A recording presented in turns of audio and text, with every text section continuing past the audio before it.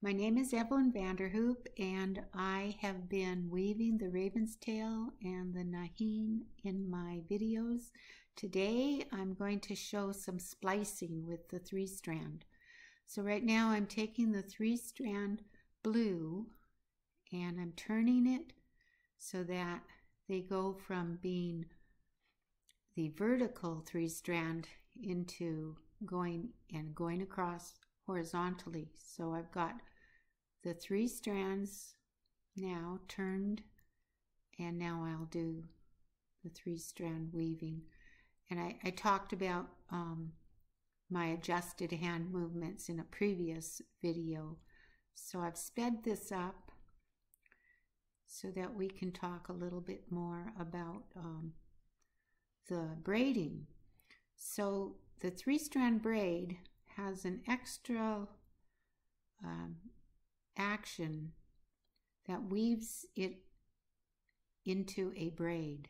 So instead of the raven's tail 3-strand, this actually has a little bit of a different action.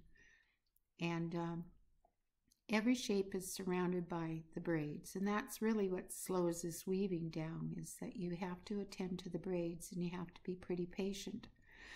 Now these 3 strands of the blue were going down vertically, and now we've moved them to go across so that this is going to be a little shallow crescent below this circle in this blue motif.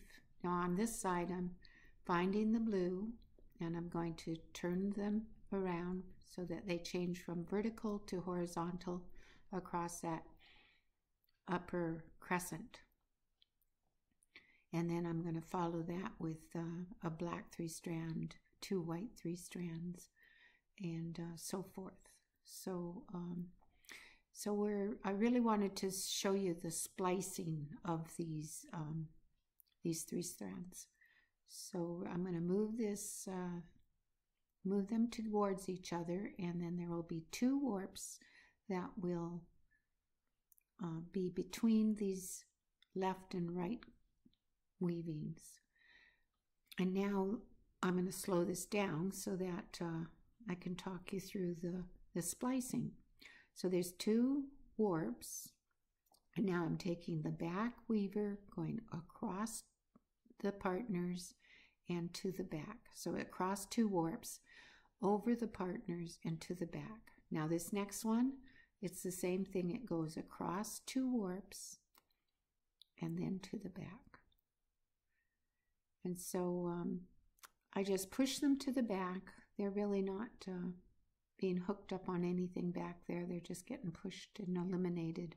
So this one goes across 2 warps and to the back. And if you've done it right, it goes right to the foot of the other 3 warps. So this back one goes across 2 warps.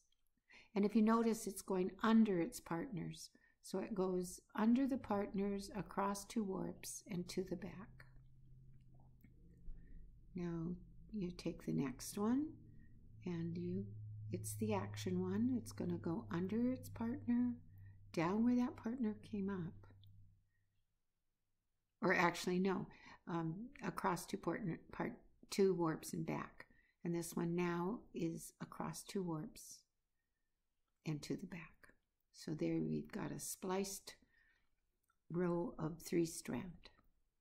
Thank you for joining me. This will be all today.